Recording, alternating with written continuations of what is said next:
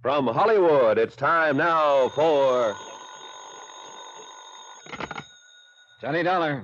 Jimmy Sayer at Inter-Allied Life, Johnny. Oh, hi, Jim. How are you? The way I feel now, the way I'm going to feel, depends on you. Okay, let's have it. Remember a guy named King Tut? Egyptian mummy they dug out of a tomb full of treasure a few years ago. That's right. Well, don't tell me you held a policy on him now, Jim. Seriously now. You'll also remember there was supposed to be a curse on anybody who molested his tomb. Yeah, supposed to be. But of course, anybody knows that stuff's a lot of malarkey. Is it? Isn't it? Better reserve judgment, Johnny, until you hear about the curse of Kamashek.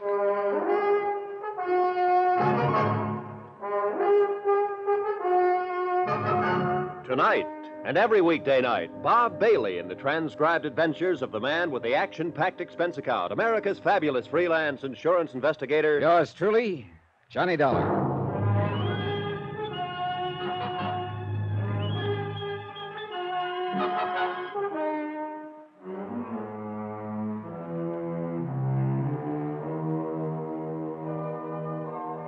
Expense account submitted by Special Investigator Johnny Dollar to the Inter-Allied Life Insurance Company, Hartford, Connecticut.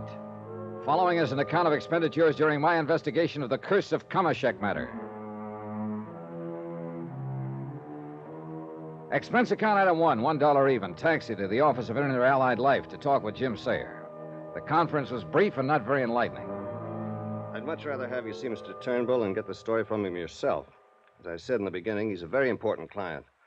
What's more to the point, he can tell you about it much better than I can. Jim, to coin a cliche, you're being just as clear as mud. Also, by the way, he specifically asked for you. Oh, how come? Well, it seems he liked the way you handled the Parkinson case a couple of years ago. Oh, yeah, Emily Parkinson, the widow who died. Yeah, that's the one. She was his sister. And, well, go down and see him, Johnny. I honestly can't tell you anything more than I already have about the thing. James, you have told me nothing. But he can, and you can pick up a nice fee on it. As a favor to me. No, for that nice fee. Jim promised to phone Eric Turnbull that I was on my way, and I ran up items 2 and 3, $4.20 for a quick lunch and train fare to Stamford. There I was met by a chauffeured car and driven to Turnbull's house. Far out of the town on Birchbrook Road, it was set on one of the biggest, most beautifully landscaped pieces of property I'd ever seen. The fine old home looked as though it had stood there in all its straight-laced dignity for 100 years, and stolid against the changing world would stand for another 100. In sharp contrast, a lithe, clean Studebaker Golden Hawk was parked in the sweeping driveway at the front. Haskins, the chauffeur, had explained on the way that he doubled as butler, so I wasn't particularly surprised when he opened the door for me. Since you received a call about your coming, sir, you are to go right in while I take the motor car to the garage. Unless... He glanced at the Golden Hawk quickly, back of me, then, having left the word unless hanging in midair, climbed back behind the wheel and drove off.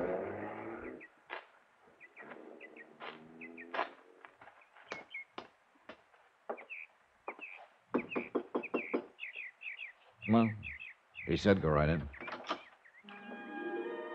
Inside, the house was a classic.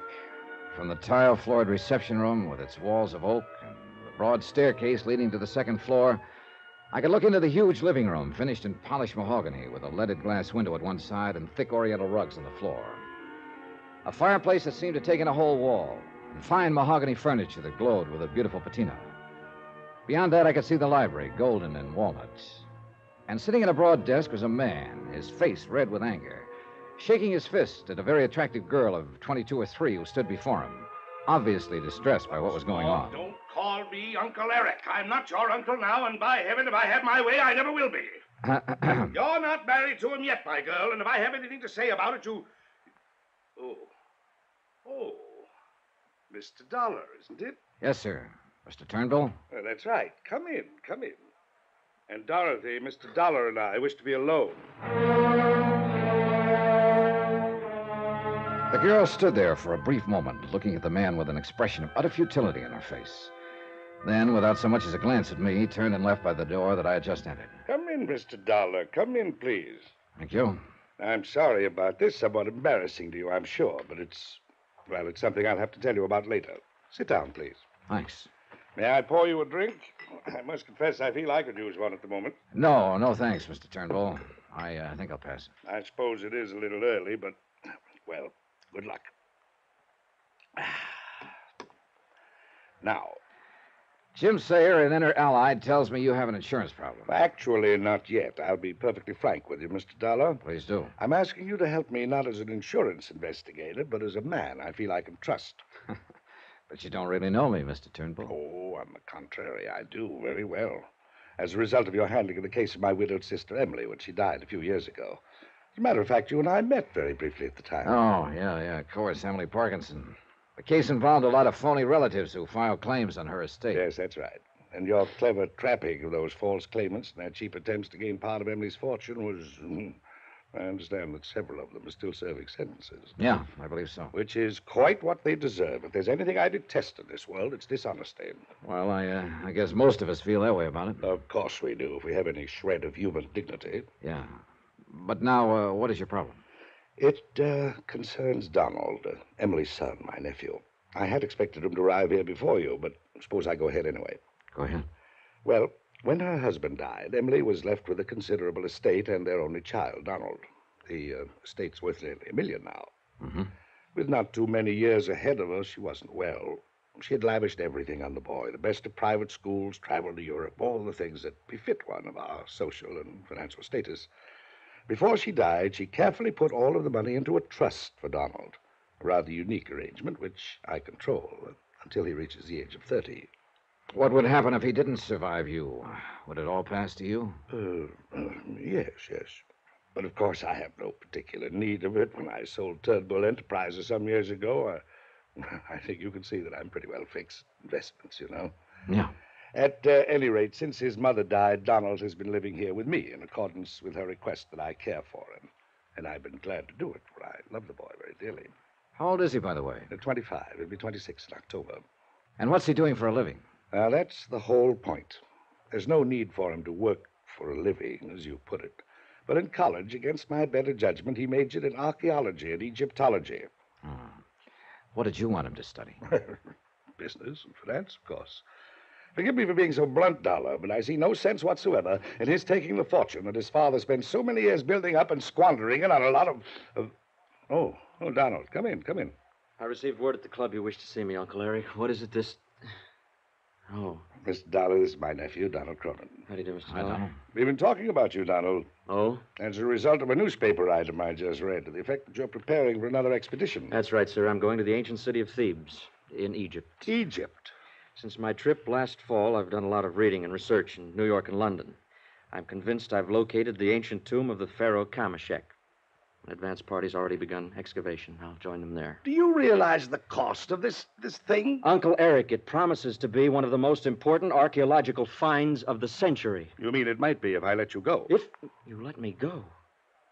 Uncle Eric, perhaps Mr. Dollar... Mr. Dollar can hear anything I have to say to you. You see, Dollar, we're finally getting to the point. Yeah. Donald, I'll make no bones about it. I'm quite fed up with your wasting your time on these stupid, pointless expeditions. That's not the way the museum feels about them, sir. Well, that's the way I feel about them. Wait, sir, please. Donald, isn't that your collection from Yucatan that the museum recently acquired? Why, yes, sir. My party and I were able to... I'm sure we don't care about your party and you. You're not only wasting your time, but your money. The money your father struggled an entire lifetime to gain. That money was left for me to spend in any way I see fit. Provided your handling of it meets my approval. When you're 30 and the estate passes completely into your hands, you can do anything you like with it. Buy the Brooklyn Bridge if you want. You probably will. But until then, I am legally in control of it. And now, finally, I have every intention of exercising that control. At least to the extent of seeing you don't squander any more of it on these foolhardy expeditions. I take it you've made several, Donald. Yes, sir, and he's opposed me in all of them. Because sooner or later, you've got to learn that as the wealthy son of a family, it's up to you to carry on the tradition that's been set for you. To increase the fortune that's part of your family name, build even greater financial power, not to throw it away. Do you call my contributions to science and history a waste of money? Oh, now look, my boy, there's nothing selfish about my attitude in this matter. I'm thinking only of you and your future. The family name that you alone are left to uphold. Well... Now, why don't you give up this asinine idea of going to Egypt? No, sir. What do you mean, no? Let me finish. There's no point in your saying any more, Uncle. I'm going to explore the tomb of Kamashek. Now, listen here, you I've young made great... all the arrangements, obtained the sponsorship of the museum, notified the universities that are interested in my work. I say you're not going. And I say I am, sir. You young fool. Don't you realize that I'm in a position to cut you off without a penny?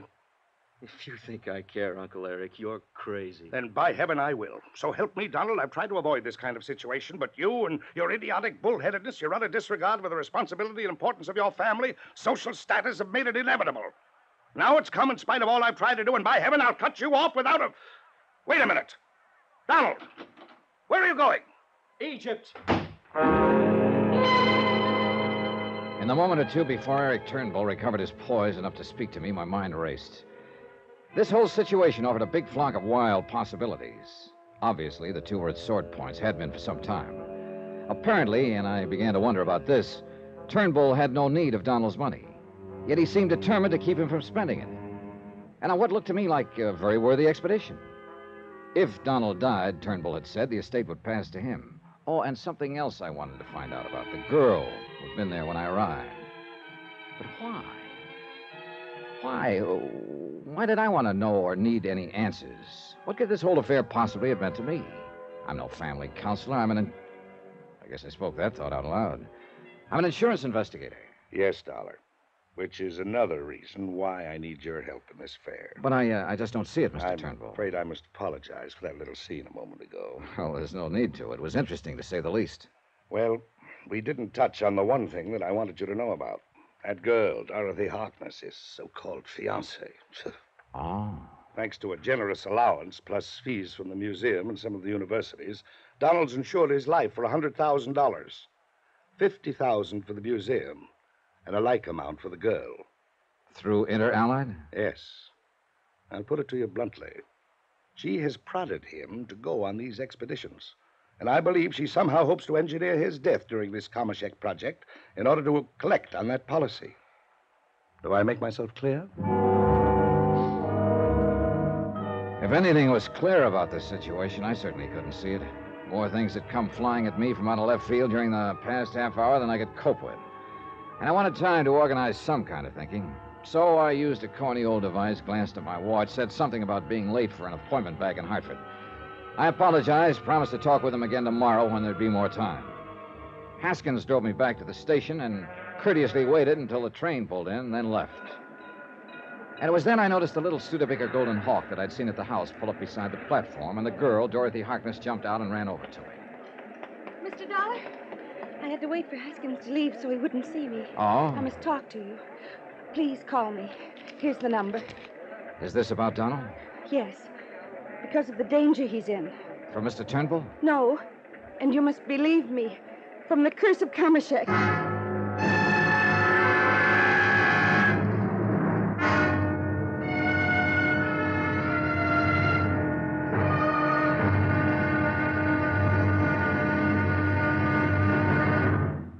Now, here's our star to tell you about tomorrow's episode of this week's story. Tomorrow, a little order starts to come out of the Department of Utter Confusion and a promise of murder. Join us, won't you? Yours truly, Johnny Dollar.